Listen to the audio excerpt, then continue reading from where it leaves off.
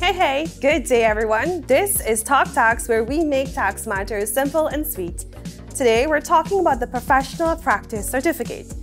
According to Section 37 of the Tax Act, Chapter 8201, professional persons practicing for reward in any year are required by law to be the holder of a Professional Practice Certificate.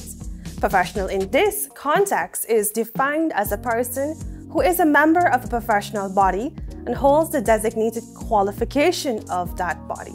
No certificate? You could face penalties or even worse, get barred from getting future certificates. So take it from me, you need it to operate smoothly. You have to stay compliant too, just like everybody else. The tax laws of Guyana are not just for the big businesses or the small man on the street. It's for all of us. So stay compliant, pay your dues, and let's keep Guyana running smoothly.